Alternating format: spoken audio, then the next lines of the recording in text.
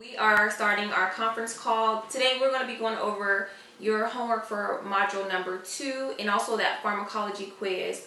Let's just get started with one of the more difficult questions that I saw you all having trouble with. This 24-hour urine collection. I wanted to know the steps and what it is the nursing considerations were when you had to do it. Let me read you my notes, okay, you guys. We start with an empty bladder. So that means the patient voids and then you throw it away after that. And then every sample that you collect after the first void is thrown away, you keep.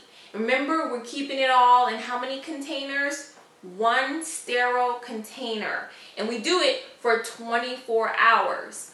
Now, it's your responsibility as the nurse to educate nurses' aides, okay, your LPNs. If you're RN, you have to educate everyone to let them know that if you miss a sample, if by some chance the urine gets thrown away, you have to start all over again.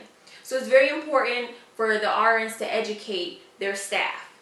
Okay, we keep the 24-hour urine on ice if there's no preservative used, which most times there isn't.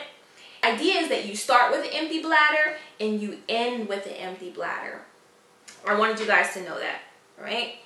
I want us all to be able to sit down and talk about that homework, okay? So bring your questions. If you want to email me beforehand, that's fine, but your questions really help the other students. So make sure that you have them ready for me. And if not, I will talk to you guys later. Bye-bye.